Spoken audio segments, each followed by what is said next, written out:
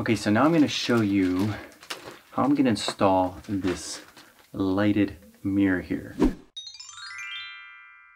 It's kind of like installing a flat screen TV.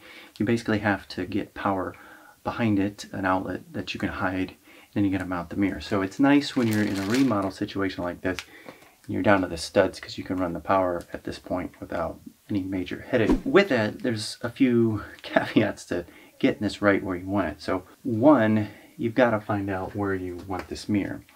And that's going to depend on vanity size and all that. So that's a little bit subjective, but essentially what I'm going to do here is I'm assuming I'm going to use a 25-inch with vanity. So, hold on here. You got to flush. Oh, here's my tape.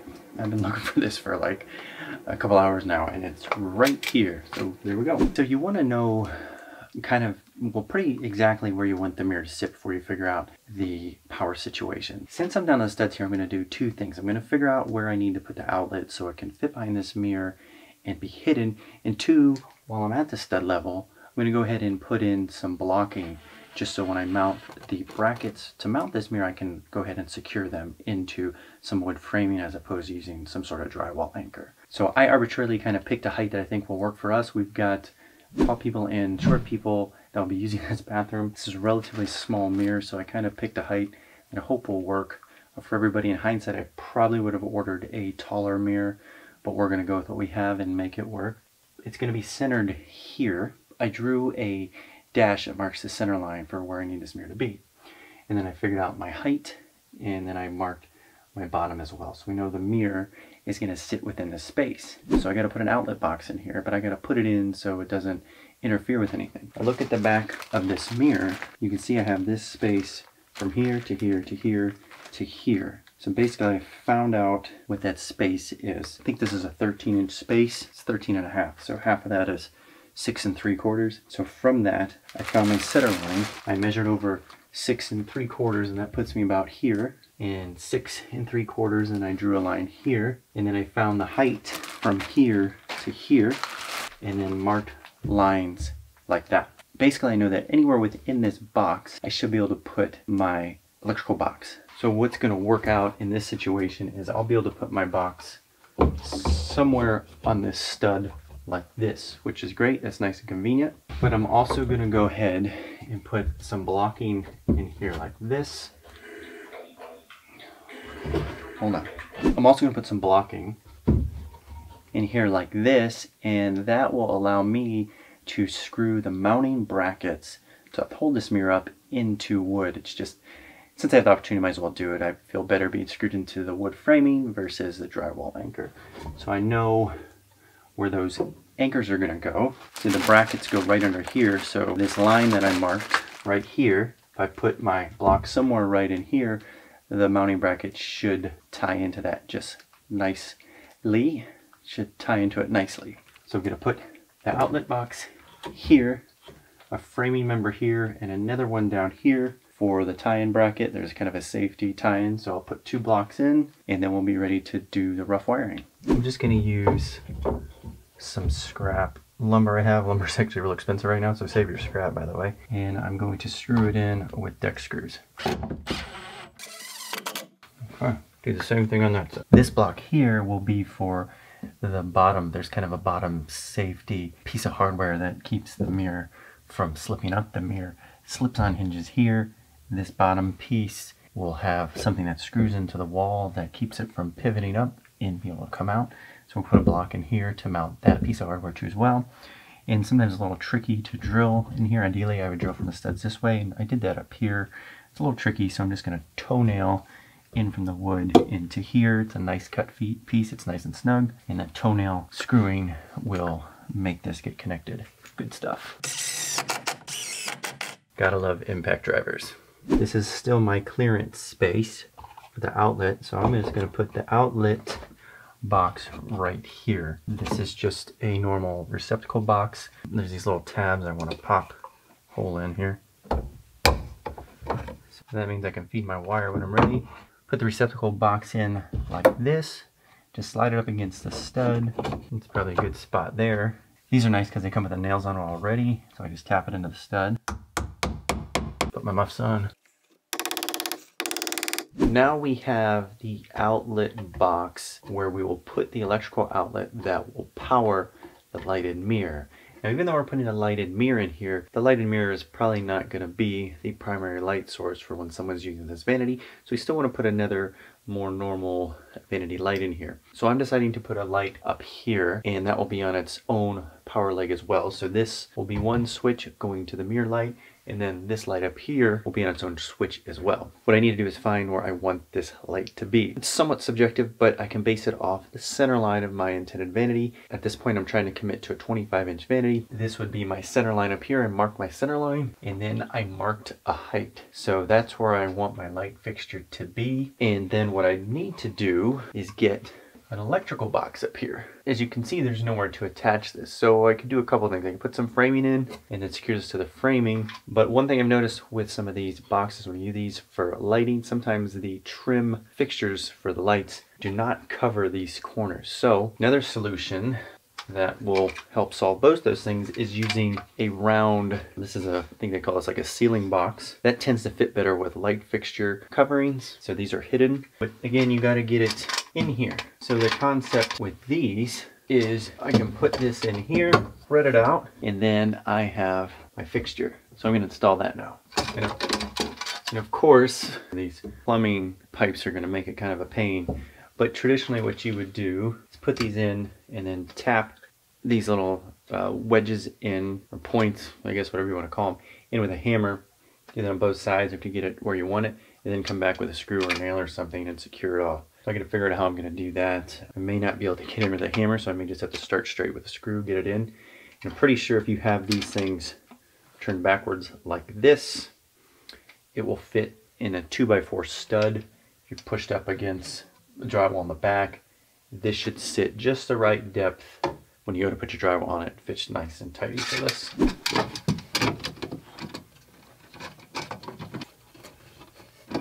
So I moved this out of the way, and of course, like a plumbing here, so it's a pain in the ass, so I got to try to get a screw in a little hole over here.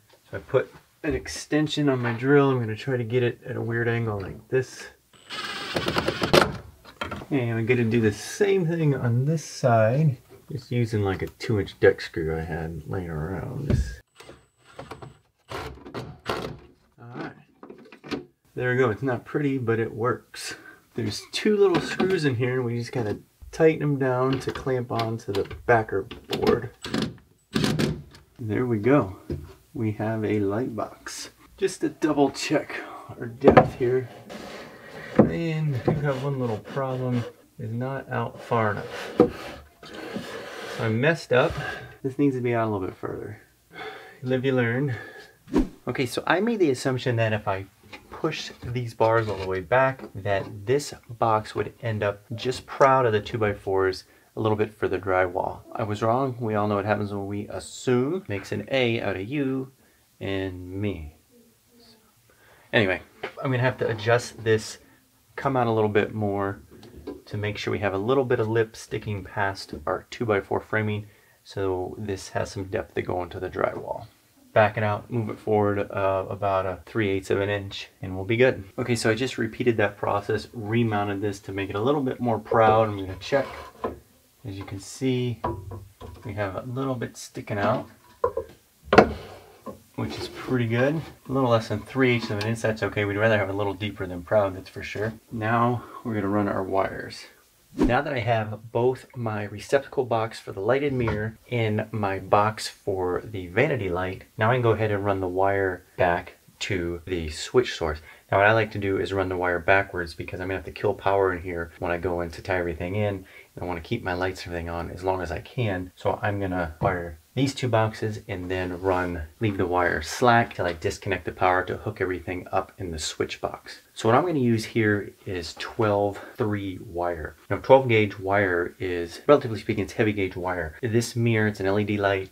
These lights up here are going to be LED. They're not going to draw much power at all, and they don't necessarily need this thick gauge wire. However, this is a bathroom circuit. It is a 20 amp circuit, so I think technically that everything's supposed to be run on the 12 gauge wire. And I think the theory is here, and I'm not claiming to be an electrician, but the thought is if for some reason anybody ever plugs anything in that's too high powered, that the thinner wire can melt before the actual breaker trips. So that's why I want to use this heavy gauge wire to keep everything consistent. 12-3 is 12 gauge wire. It actually has 4 wires. It has a red, a black, a ground, and a neutral. The red and blacks will be your hot. So what I can do is run this one wire assembly back to the switch box and then run the 2 lights off this one wire. First thing I'm going to do is run a leg of wire from here to here. So I'm just going to cut some of my 12 gauge off here, just kind of get a rough, somewhere like that's probably good.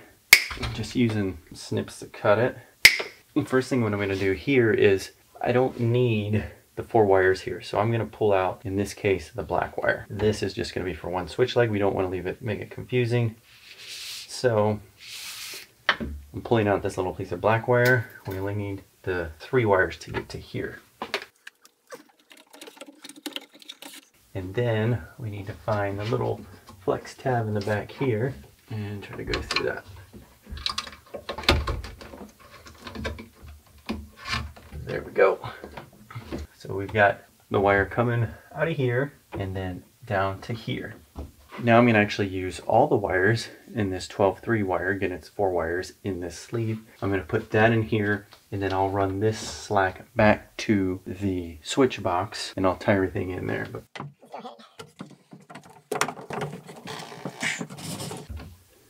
There we go. So now at this point, I'll just get rid of the sheathing. I'm just going to lightly score it with a razor, and I'm going to do it down the middle because that's where the copper wire is, because I don't want to cut through these other wires. There we go. Okay, and now I'll just roll these back up into here because we don't need them quite yet. And then I'll do the same thing for the wires up there as well. Next, I'm going to run my wire down to where they'll be tied into the switch box. So this is my line coming from my light box. This will be our switch box. So I've got it stapled to the wall down here. I'm just going to kind of cut it to a rough length. And then go ahead and put it in the box here.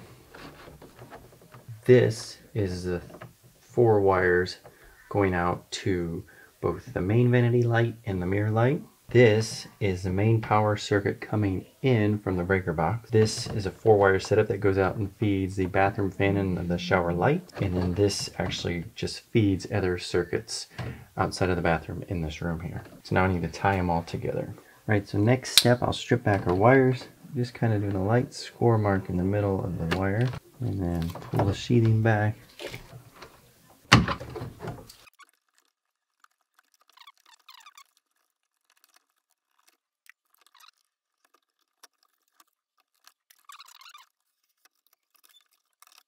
Right, so what we're going to do is power this whole bathroom and this circuit off this GFCI. So this is our power in wire. So the pot coming in will go to the brass side like this. And then the white side will go to the silver screw. And then we'll pull power out of this side and neutral out of the side to feed the rest of these. And that will protect the entire circuit with the GFCI breaker there. All right, so these are the switches I'm using. It's 2 switches in one. And your line power comes in here. This is a power basically from your breaker box, and then it splits it up over these 2 if you leave this little prong in. This is a jumper, so power is going to this side, and these are your power legs out. So what I'm going to do is just connect my switches right now, and I just made this little jumper wire, black wire, a stripped area here, stripped area here. So I'm going to connect it this. So this is our GFI. This screw here says this is the load. So that's the power going out of the plug. I'm going to screw this down, snug it. It just basically crimps the wire in there. Okay, so here's what we got. Sort of our 3 wire setup there. So we're going to have these 3 in there. And what I did is I simply just made a power jumper. So power coming out here is going to go to this switch and this switch. Okay, now I'm gonna run the ground in a similar way and tie all the ground screws together. I'm gonna start by taking a piece of copper wire, putting a loop in it like that, and I'll start on this side. That's how you know. Just like that, just gonna screw it down. And I'll come over like this. What I do now is make another loop. Okay. Okay, and then screw it. Okay, and then okay, now that it's nice and snug, tighten this bad boy down. Okay, then we have this little pigtail, if you will, that we can tie into our other grounds. So basically these switches and this outlet's kind of preloaded to hook up to everything in here. Now we have power coming out of this, going to this switch, and then these are all grounded together. So now what I'm going to do is do a neutral pigtail. This is our load. It's going to go in here, tighten it down. So now we essentially need to attach all the grounds and all the neutrals. So all the grounds in here, the brass wires, need to be connected to this and together. So I think we'll do that first. Okay, so these are all our grounds. Move everything else out of the way for a minute. All our grounds. Got 1, 2, 3, 4. So right now we've got the ground coming out of all these switches, going into here, connecting all the grounds together. We can now screw them all down.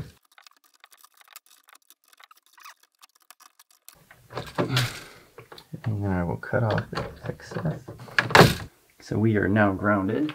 Okay, so now I'm going to attach all my neutrals coming out of the GFCI. And I'm going to use this little connector here. This will connect 4 wires together. You just kind of snap them in place.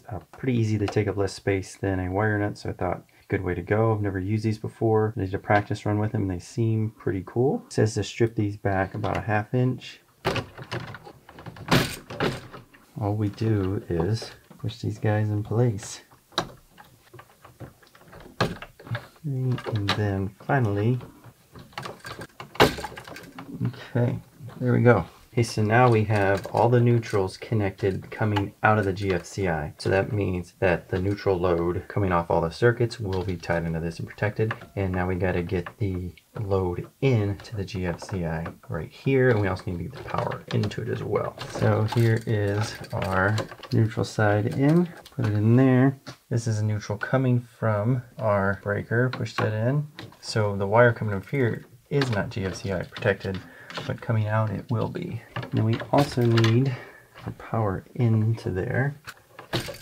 Then I need to take this wire and sneak it in under here. This is where things get tricky.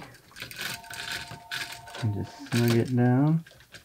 Okay, so now we have power coming in, going to the GFCI, and then coming out, protecting these switch circuits. So now all I have to do is tie the power from our vanity and our mirror light into this switch, and then our bathroom fan and the bathroom light in here. So I'm going to put, this is our vanity light here, and it's a little long. Little note here on the side of these switches, they have like a wire depth gauge and how far it should be. So I cut this one a little long, so we'll this one in here, and then I'll put the red one. This will be the switch for the mirror light up top.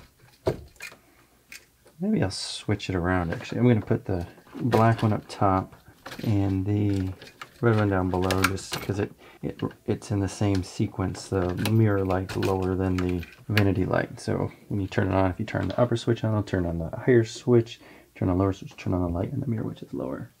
Alright, and then see this, you just slide them in these little grooves and then tighten them down.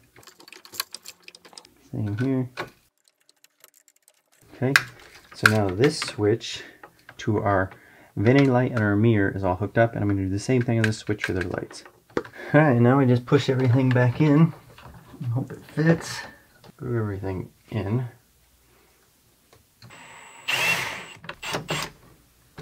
And there it is. Put a test light up there, see if it works. And it's working. Now we have the electric roughed in. We've got the outlet box for the lighted mirror. And then this mess up here, I have a temporary light hooked into it, but this is the electric box for the traditional vanity light that will hang over the mirror. And that's all going back down into the switch arrangement here. The power coming in is going through a GFCI. That is feeding all the switch currents in the continuation current that leaves this bathroom. So everything will be GFCI protected. And then we have switches that control everything, and we are good to go. So this wall at this point is pretty much ready for drywall. So now I'm finally at the point where I can install the mirror. Just need to install this outlet and then mount everything to the wall where we want it. And we're gonna have this nice new lighted mirror set up and ready to go.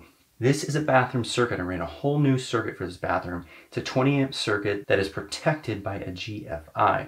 Since it is a 20 amp circuit, the wiring should be 12 gauge wire, which is thicker wire, and everything should be a 20 amp fixture. So what I'm gonna use is this 20 amp outlet here. Now granted, this mirror is gonna use just a little bit of power. It's not gonna need 20 amp protection for that. However, since this is a 20 amp circuit, to keep things kosher, I'm gonna go ahead and use the 20 amp outlet. And I'm just gonna use a single outlet here. I'm gonna put it in the box, so I'll show how to install that, but it's pretty simple for the most part. We're gonna take the red wire in this case, which would generally be the black wire, but since it's on a switch, the red wire is my hot wire. That will go to the bronze screw. The white wire will go to the silver screw, that's the neutral, and then the bare copper wire will go to the ground lug here. I'm gonna screw it in the wall, and then our outlet's ready to go. Then we will mount the mirror. Okay, so here we go. Now I have the power off to this outlet. This whole circuit's shut off. I'm using a different light. I'm just gonna pull my wires out here. And they actually look like they're a decent length. So the first thing what I'm gonna do is, a lot of times these little outlets will have a wire strip gauge. It tells you, hey, that's how long it needs to be stripped. So I'm gonna get a rough idea. And it's about 1/2 to 3/4 of an inch. 12 gauge wire, so I'm going to use my wire strippers at the 12 gauge. And then strip. Do the same thing with the neutral wire as well, 1/2 inch to 3/4. Now, first thing I'm gonna do is start with the ground wire, and it basically has to go wrap around the screw. Take the grounding, the bare copper wire, the ground wire, put a loop in it. Okay, gonna slide it over like this. Okay, pinch it. All right, and we're gonna snug that sucker down. All right, so we're good there. Next, we'll take the red wire. Again, that's going to go to the copper side, and in this case, we just have to slide it into one of these holes here, like that, and we tighten this down, and then what that does is there's a little clamp in there, and it clamps the wire in there nice and snug. And we'll do the same thing on this side, the white. I'm going to go on this side. Either hole's okay. Tighten it down. I like to go in the hole that, like so, since we're going clockwise, I put the wire on the clockwise side so it kind of screws with it as opposed to pushing up against it. All right, pretty simple. So now that is wired up. Now we just got to get it back in here. Push it back in. And then we just put these screws in there and then screw it in. This one going too. All right, got that nice and snug in there. Now I just need to put the trim cap on. I'm just using an old circle one that I had. It's a little beat up, but it's going to be covered by the mirror, so it shouldn't matter. Just slide that on. These screws go in these little holes here. There we go, and you don't want to tighten these trim covers too much because they will crack if you do. But there, that is now installed. Okay, so now I'm going to mark for the positioning of the mirror. Now I planned all this out again before I built everything behind the wall, so I know about where it's supposed to go, but now I got to translate that to this fresh face wall. Now what I normally do is use painter tape to stick it on the wall and mark my measurements so I can peel that off without leaving any marks. I don't have painter's tape today, so I'm going to make my marks on the wall, and I'm going to try to make them all behind where the mirror will cover. In worst case scenario, I'll put another coat of paint on. But first thing I'm going to do is mark the center of the mirror. This is going to be a 25-inch vanity, so I want that to be centered, so I want it 12.5 inches. I'm lucky here that the light is already centered, at 12.5. There's a screw here. I'm gonna use that as a reference, but I'm also gonna take another measurement from the wall and sort of mark 12.5 inches. And again, that's gonna be covered by the mirror. This will be the center of the mirror. And then what I'm gonna do is make a mark on the mirror for the center too.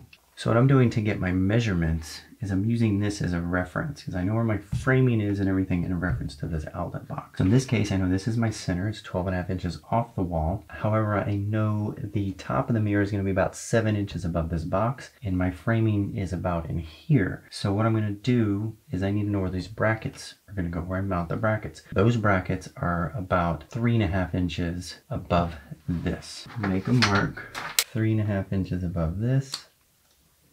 And then I'm going to use my level here, kind of make a line about here, somewhere about there. Okay, so that is going to be about where my brackets go. Go ahead and mark my center point. Again, I'm just going to use the level. Okay, that's my center point. I know off of that, I got to go 3/4 inches for the brackets, so. All right, that's the bracket, 3. All right, so that is where my brackets will be centered. Now we put the brackets in. And I know there's a piece of stud back there, so I can screw right into that stud.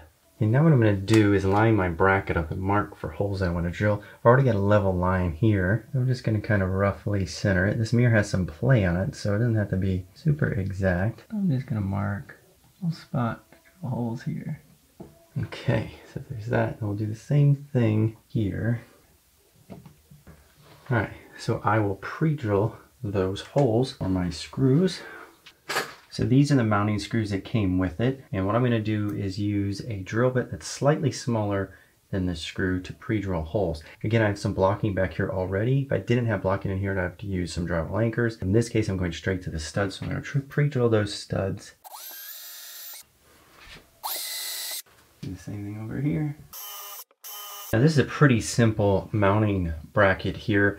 Essentially, it's going to mount on the wall this way, which leaves that little angle, and there's some slots on the back side of the mirror, so the whole thing will just kind of slide in and sit on this. So it's important we install these the right way with this little hinge sticking out. And then here we go, we're just gonna hand tighten this a little bit.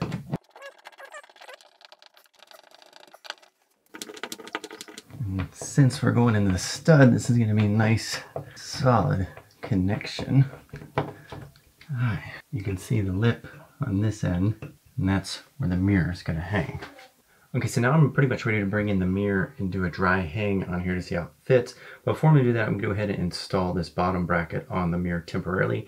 That's going to help me mark my hole where I'm going to drill this and secure it to the wall. It comes with 2 little screws to do that, so I'll attach that before I put it on the wall.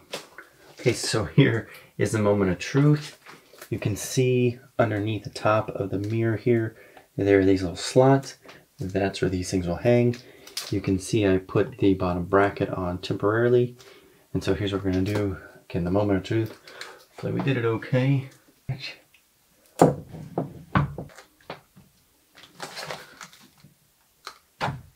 Okay, so it's in there. And now what I'm gonna do is take my marker and mark underneath here, and then I can drill that bottom bracket. Now that I've got it on there the way I want it, I gotta take it off to put the other bracket in. Okay.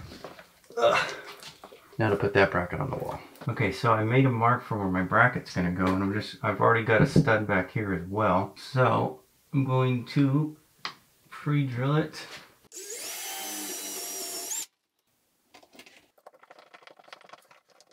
Again, I got a piece of wood in the wall back there, so I don't need a drywall anchor. And this bracket will keep the mirror from getting pulled up. It's definitely not going anywhere. Okay, so now I get to hang it again, and I gotta plug it in first. Okay, good. Plugged it in. We'll check everything.